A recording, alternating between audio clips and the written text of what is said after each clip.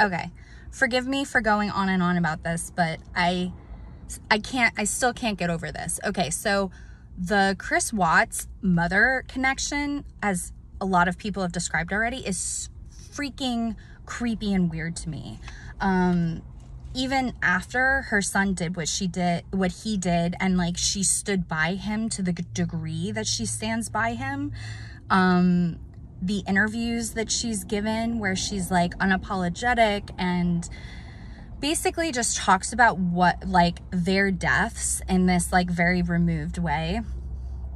Super creepy, all of it. And the creepiest thing to me that I was thinking about today is this whole vibe she gave off while Chris and Shanann were together before he murdered her. That was basically sending the message of like, Shanann's not good enough for Chris Watts. Oh my God. First of all, hi, she was like the breadwinner and the default parent and growing a human inside of her. Secondly, like, the stuff that Shanann had beef over with his mom, so reasonable. Like, hey, my kid's allergic to that, please don't give it to her. Like, do you want her to go into anaphylactic shock? Like, what the hell is wrong with you? And I feel like any non-narcissistic parent would be like, or a caretaker would be like, oh yeah, of course, I don't want to give her what she's allergic to. Like, please, I'm so sorry, it won't happen again. But instead she like sticks to her guns on it. Like, ew, what a mountain to die on.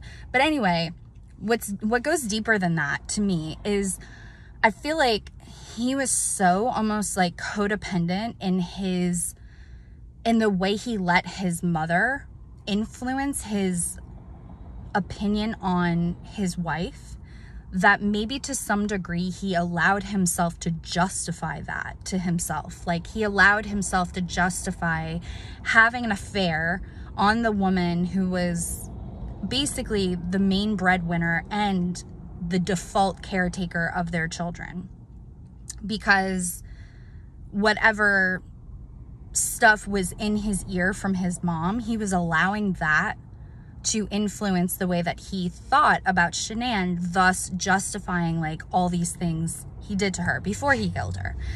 And so I wonder to what degree his mom trash talking Shanann, and I'm sure the trash talking, you know, Nicole did, inevitably.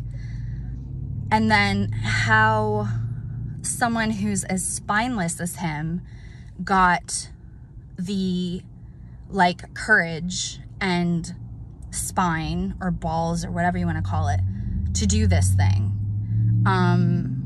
Yeah, that is frightening to me, because like I said in my other video on him, he seems like this individual without a core, and he seems like he's very easily influenced. And it's frightening and sad to me that his mother seemed to be such a source of negative influence against Shanann.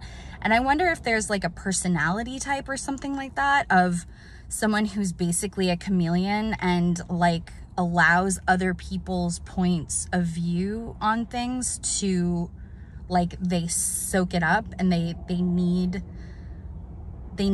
like codependent on other people's like points of view. Anyway, I hope this makes sense.